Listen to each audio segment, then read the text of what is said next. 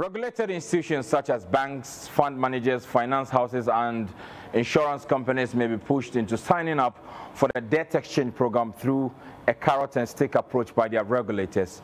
Although these institutions are unhappy with the terms of the exchange program and they have petitioned the government, they may be too scared to disobey their regulators and the government. But three business sources say thousands of customers holding bonds have told their financial institutions that they would not sign up for the program and that they should not be compelled to do so. The resistance could even get worse following the emergence of a number of groups urging investors to reject the debt exchange. While the government may have its way with the regulated financial institutions, it is unclear if the patronage will meet the levels required for an IMF bailout.